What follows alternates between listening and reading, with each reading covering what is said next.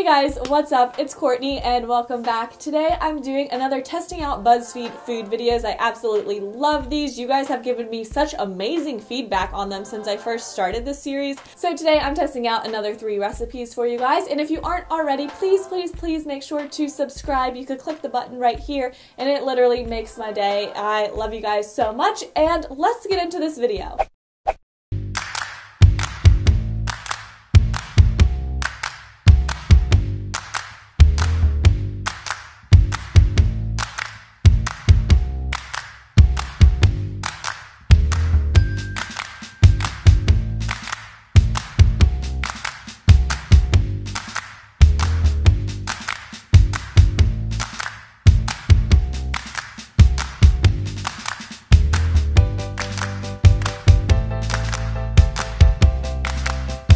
Alright guys, I'm here with my friend Aaron. Hello. And that way you guys have a second opinion on all these recipes. So we're going to try out this first one and let you know how it tastes.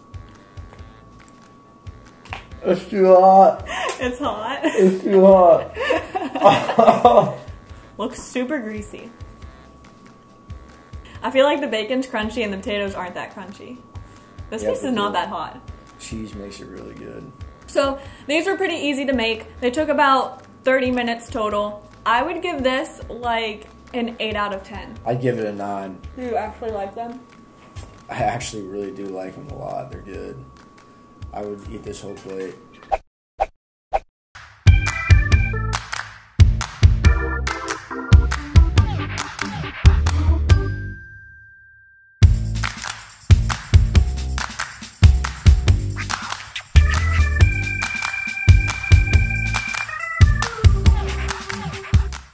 This is a disaster. You're not gonna like, look at this.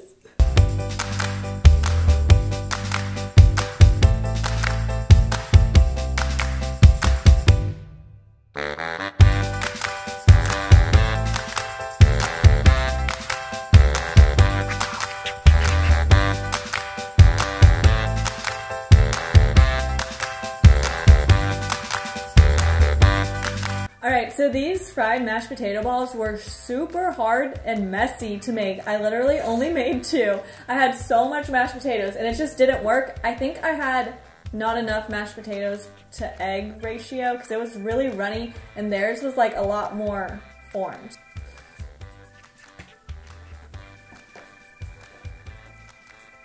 Was it bad? It's really good. No, it's not. It was not bad. It's tasty.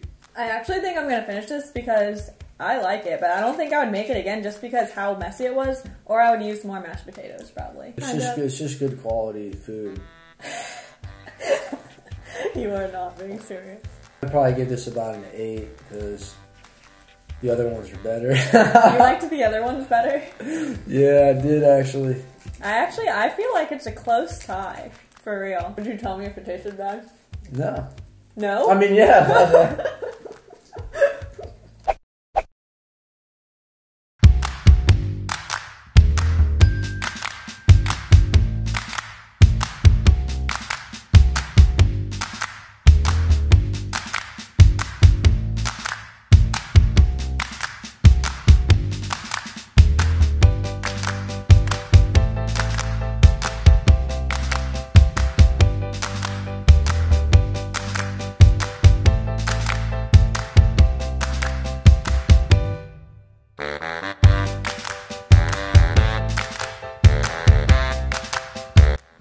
So I'm back, just me this time. These videos take quite a while, so Aaron had to go to work.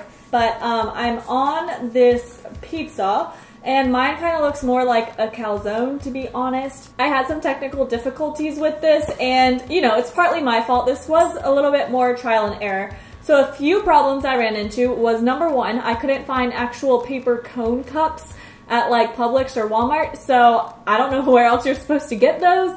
I thought they would be pretty common, but I just ended up doing them out of paper plates, so mine were a bit bigger than they usually are supposed to be. And the last problem I had is I had trouble with the dough sticking to the tinfoil. I missed the part in the Buzzfeed video where they sprayed it with like Pam or something. So make sure you spray yours, but I was able to salvage this one. That's not bad at all. It tastes like a pizza. The only problem with this is it might be a fun activity if you have kids or something, but otherwise, just make a normal pizza. I feel like it saves you the hassle of all the little cones and whatever, so I would just make a normal pizza. So I give this one a 7 out of 10. Alright, so those are the 3 recipes. Let me know which one looked the best to you, and if you missed any of my last videos, they're on both sides of me, or if you're on a mobile device or an iPad, you can click the I up in the corner to access them. And I will see you guys next time. Have an awesome week, and I'll see you soon. Bye!